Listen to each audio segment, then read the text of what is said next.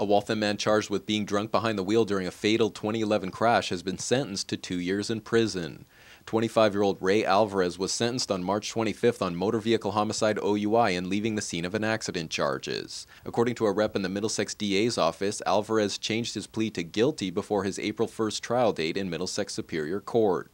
Upon his release from prison, the Guatemalan native will serve 3 years probation. Among his probation conditions are 6 months of home confinement, 100 hours of community service, and a 15-year loss of driver's license. Alvarez married a U.S. citizen in 2007. These photos show him as a senior at Waltham High School in 2009. He's shown here at his Superior Court arraignment in October 2011. The crash happened on May 28, 2011. Defendant who was operating not only under the influence of alcohol, but operating negligently and at a high rate of speed.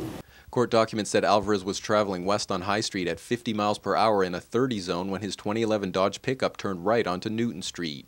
After crossing the double lines, he slammed into this Cataldo ambulance van and fled the scene. The impact spun the van 90 degrees, knocking its front tire clear off. 72-year-old Sid Vogel, who was restrained inside in a wheelchair, later died from blunt force trauma.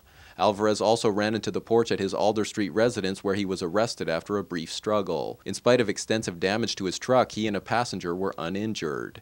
Alvarez's apartment is less than half a mile from Paisano's restaurant and bar on High Street, where he had been drinking before getting behind the wheel. Earlier this year, the bar was named in a civil suit filed by Sid Vogel's family. Sid Vogel was a former Cambridge court clerk. He lived in Dedham but spent most of his life in West Newton, according to family members. The family could not be reached for comment through their attorney. For Waltham Newswatch, this is Chris Wangler.